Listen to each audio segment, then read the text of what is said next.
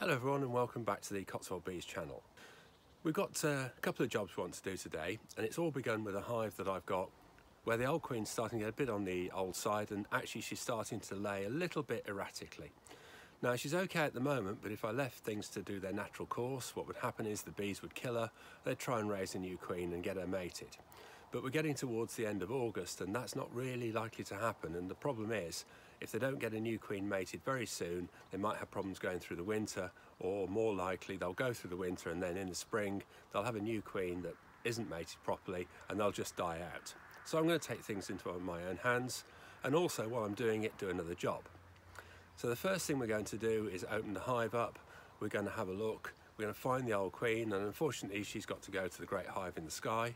We're going to replace her with a new queen, but we're also going to split the hive into two so that I've got a nucleus hive that I can take through the winter, and that'll give me another hive in the new year that I can either keep or I can sell to a customer.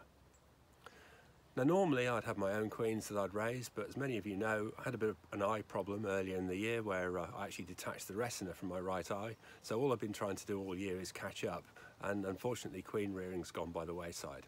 So what I've done is I've actually bought in some new queens from a very reputable supplier, one that I've used before, and I could do with some new blood anyway, so that's a good thing. And we're going to use those queens to replace the old queen and also do the split. These queens come in a jiffy bag, believe it or not, through the post and in cages, but they come with attendant workers. And one of the things we've got to do before we can actually put the new queens into the hive is actually remove the worker bees. And that way, when we put the new queen in, she'll take time for the bees in the hive to actually eat through the fondant to get to her. Her pheromone will have gone through the whole hive, and hopefully all the bees should accept her nicely. But it is important to take those workers out, and so that's the next job we're going to do. Now normally I'll probably do this inside, but I'm going to actually do it outside today so that we can see it easily, and hopefully you'll see how you can do it if you buy a new queen in. So we're going to take the whole cage, and it's this side that slides off, so we're going to pop that into the veil like this. And what always happens is when you're showing anybody else how to do this, it always goes horribly wrong, and this is going to prove a problem to open up, but just to prove that not everything always goes the way you want it to. Here we go. We can open it up. We can see some of the workers are coming out already, so we can pop those out, let them have their freedom. And here's some more. You can just see the queen in there. She's got a white spot on her head. She's a 2021 queen. Just let some more of the workers out. There's the queen. Just try and keep her in. If the worst comes to worst, I can grab her by the wings and just hang on to her. Just let some more workers out there. There's another one, there's some more. There's the queen, she's out. So now I've just got to grab that queen by the wing. There we go, I've got her now. I can let all the other workers out. And hopefully they won't attack Carol with the camera, because that would be unfortunate and might be a cause of matrimonial disharmony. And there we go, I can pop my queen back in. Oops, a daisy. There you go, you see, it's always the way when you do it for a camera. Pop the queen back in. There she is, she's back in there, and that's fine. So I can just do the next one. Let's see if we can do this one any better. Again, open it up inside the veil. Try and let the workers out. There we go, give them their freedom. Off they go. And always the odd casualty, but don't forget bees only live 6 weeks, so it's not that they've died in transit, it's just that they've died of old age probably. There's another one and another one. We're doing well here because all the bees are coming out before the queen, and the only bee we've got left in there is the queen. Whoops, there she goes. How good was that? So see, I can do it right sometimes. So now I've got 2 queens in 2 cages by themselves, and what we can do is light the smoker, get suited and booted, go over to the hive and replace the old queen and do a split. And in order to do the split, if you can just come with me here a second, what we've got is we've got a nucleus box into which we'll do the split. The nucleus box has got some frames in it, so some of those frames will go in the old hive, some will stay in here, you'll see this in a minute. And we've got a feeder on the top, because it's very important to feed with a block of icing fondant on the top there, which they can get out through the hole here and actually chew there. So we do need a nucleus box to do our split. So there we are. Bear with us a second. We're going to get suited and booted, light the smoker, and then we're going to go off to the hive and actually do our splits and replace our old queen. Here we are then at the hive we're going to split. Now, normally I'd have chosen a much warmer day to do this, but we are in the height of an English summer, and so the fact that it's not raining is as good as we're likely to get. So, a little bit of smoke, just the usual tiny bit of smoke in the front, and then this hive's actually done quite well this year. You can see there's two supers on. One's full, the other one's not got much in, I don't think, but the time has come to split it, so I'm just going to take the hive to bits in the usual manner, remove the roof,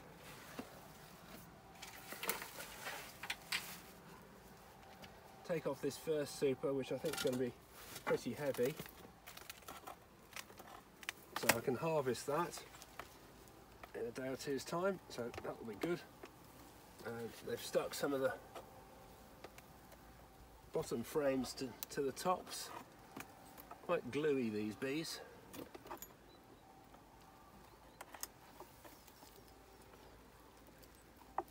There we go, so I can take that one off. That's quite heavy. And then this second one that I put on in optimistic hope of a second super has got absolutely nothing in it at all, so I can just put that to one side and come back to those later. Whip off the queen excluder.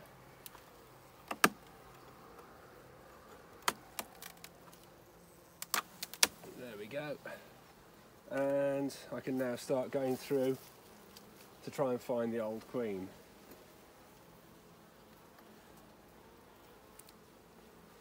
So usual thing, crown board out. Sorry, not the crown board, dummy board out. And that's just very gently taking frames out, having a look at what we've got. So here we've got a frame of stores, pretty much all honey here, and some nectar there. Same on the other side, honey and nectar. So that's all stores. And I think we're going to find quite a bit of stores because this queen has slowed down no end. Yeah, all stores again. Some nectar there. Most of those they're just refilling. So no brood at all as yet. And we're off now for a well-earned cup of tea and a bit of cake. Actually, I suddenly realised we haven't quite finished yet. On the way back from putting that nuke into its new position, I realised that I hadn't explained why I don't just let them produce their own queen cell in the nucleus, why I actually want to introduce a new queen.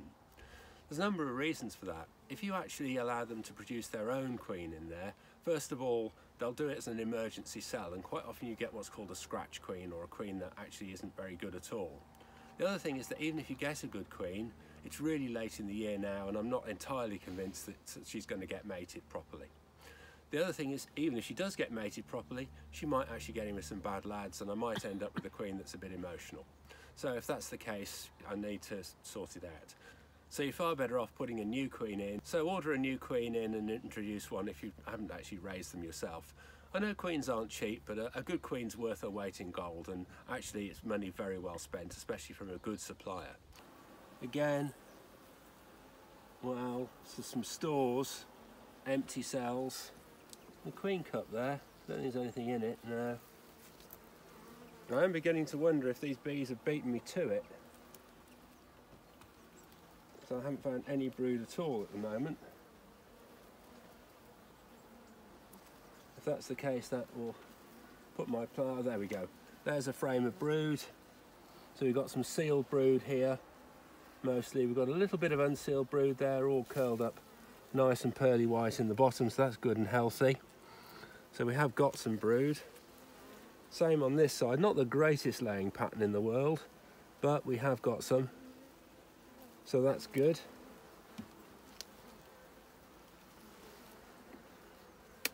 So you can start to see now why I'm a bit bothered that this queen is getting past it. Because at this time of year we should have a lot more brood in here. No brood in that centre one at all. They're just putting stores in there.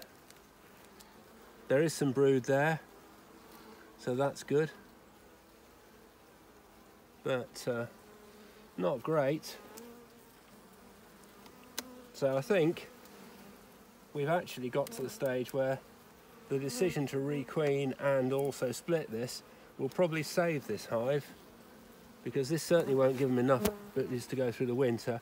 And we've got some brood there, and in fact in some of those cells we've actually got larvae in the cells there, so we've got something. We've got enough material to work with here once we've found the queen. These frames are also a little bit old, so some of them will need changing. I'm now just looking to see if I can find the old queen, because I've got to find her before I can requeen and or do a split.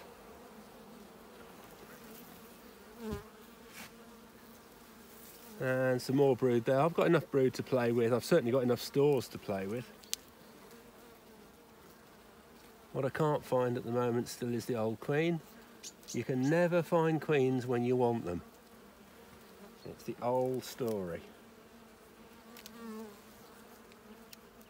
You don't need to find the queen. She'll be sitting there right on the top of the frame, waving at you.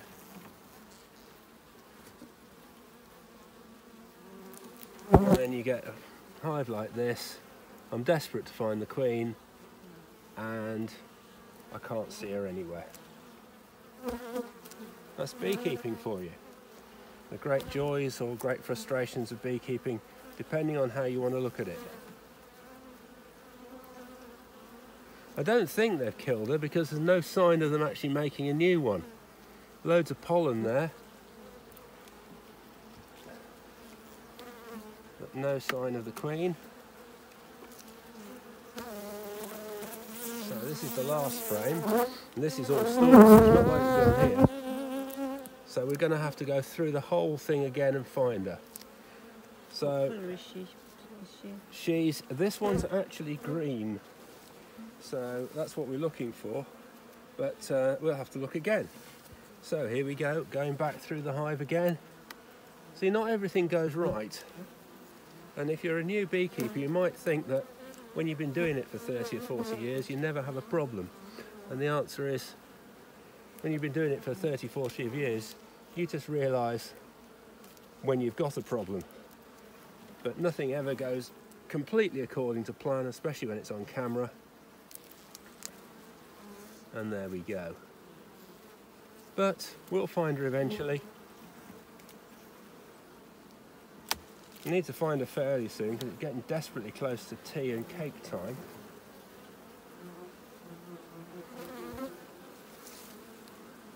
One of the things, again, looking for queens, try not to use smoke unless you can absolutely avoid it.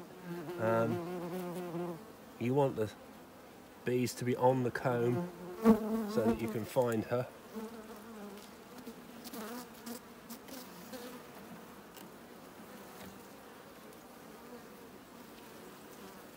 These bees are sort of a bit skitty. They are running about a bit. They're not aggressive in any way, shape or form, but obviously things aren't 100% right in the hive.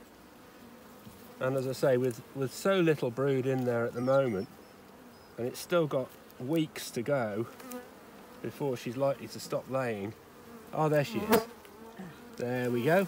There's the queen. So we're going to have to take this one out.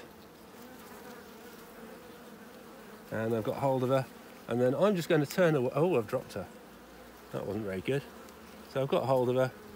I'm just going to turn away and take her and say the farewells to her. And so that one's gone. And now I can start doing a split.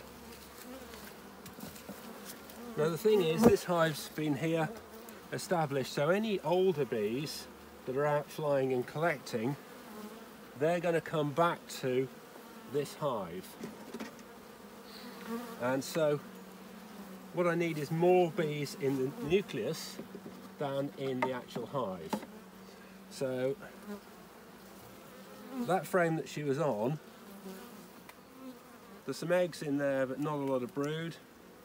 Some eggs and brood on that side, so I can use that. But I'm going to start at this end again and I'm going to be splitting it. Now there are many ways of splitting a hive. If you think you've got a better way, that's absolutely fine. This tends to work for me. That's a lovely frame of stores, so I'll give that to the nucleus. This next one is a lovely frame of stores. I'll give that to the old hive. This one is a nice frame of stores. I'll give that to the nucleus. This one is a good frame of brood, so I'll leave that for the old hive. Here I've got a good frame of brood, or an average frame of brood, but it's okay. I'm going to give that to the nucleus. This one here, this next one, is a reasonable-ish frame of brood. I'm going to give that to the nucleus. This one here, an okay frame of brood, and you can already hear these bees already know they're queenless. They're starting to roar a bit. It's not a problem. You might find the camera person in the shape of Carol backing off a bit, but it's absolutely fine. They're only just roaring a little bit. So that's got stores in, so I can put these together. I know some people who will put a frame and a blank frame, a frame and a blank frame. I like to still keep all the brood together. And I've taken 4 frames out, so I'll put 4 frames back. It's amazing how fast they know that they haven't got a queen. Now, that's the way bees go, that's life. They're very, very good at what they do, except this one probably wouldn't have gone through the winter, so I'm actually saving this one. So here's my first queen I've got in my pocket. And what I've got to do is break off this plastic lug at the bottom, which again I can always do very, very easily unless there's a camera around, in which case it takes forever. So that's that lug off, and then what I'm going to do is just make a hole in that, not a hole, but just start making an indentation with my knife into the fondant, so it makes it easier for the bees to go through, especially if the fondant's a little bit dry. And then what I'm going to do is put that down there, between those two, so it's with the fondant at the bottom, so that when they eat through there, she can get out of there and come through there. And I can put my dummy board back, pop my queen excluder on, and then I can finish off my nucleus. Now, sometimes you want to shake bees into the nucleus, but I've got quite a lot in here, so that's good. And what I am going to do though is put another frame at the end, so they've got a full box there. 2 frames of stores, 2 frames of brood and eggs, and then they want a queen as well. So here's my queen for this one. Again, all I've got to do is remove the plastic bit at the end,